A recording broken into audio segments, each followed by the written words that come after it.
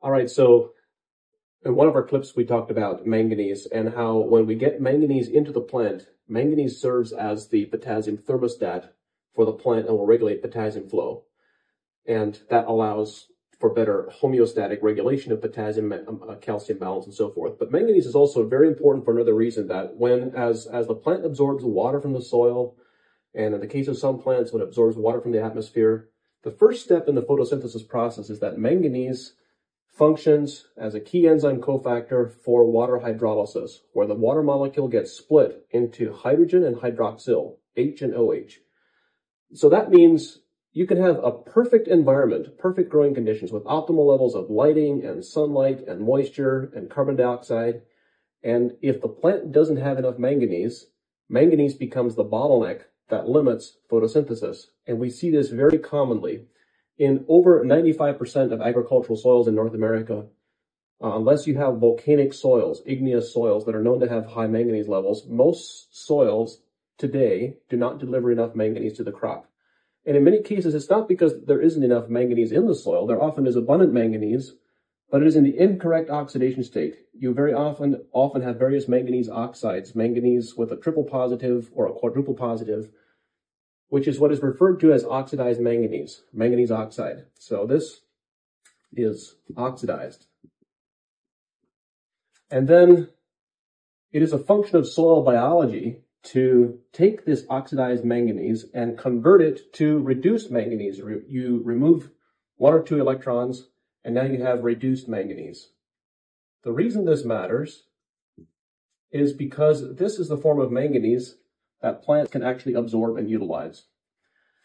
And the majority of the manganese in our soils is in the oxidized form of manganese because of a lot of the historical cultural management practices that we've used. We've used lots of tillage. We've used lots of salt fertilizers that have high electrical conductivity. We've made a lot of limestone applications. Many of the things that we've done, we have bare soil that's left exposed to the sunlight. All of those things have an oxidizing effect.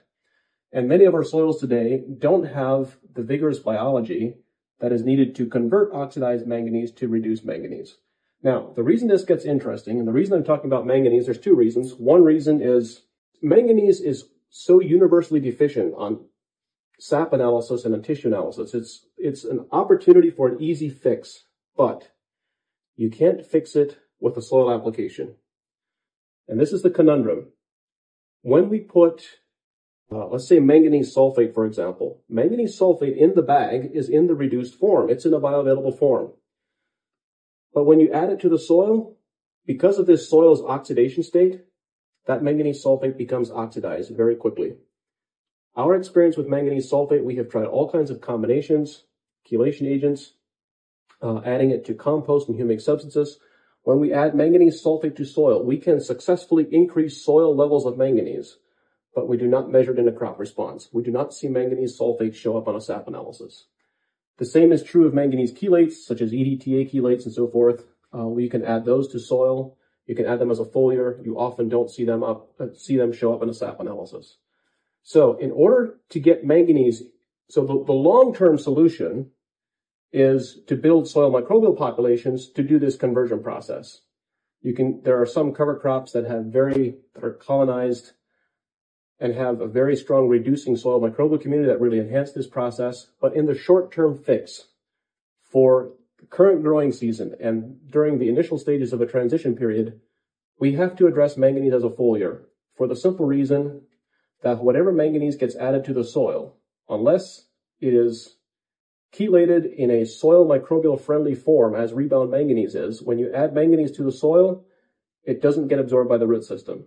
So this is the reason Rebound Manganese exists. We designed Rebound Manganese so that we can apply it as a foliar. It is in the reduced form, and it's also chelated so that it is phloem-mobile. So we can put on a Rebound Manganese application here. It lands on the leaf surface, and it will actually move from the leaf into the fruit, or it will move from the leaf down into the root system.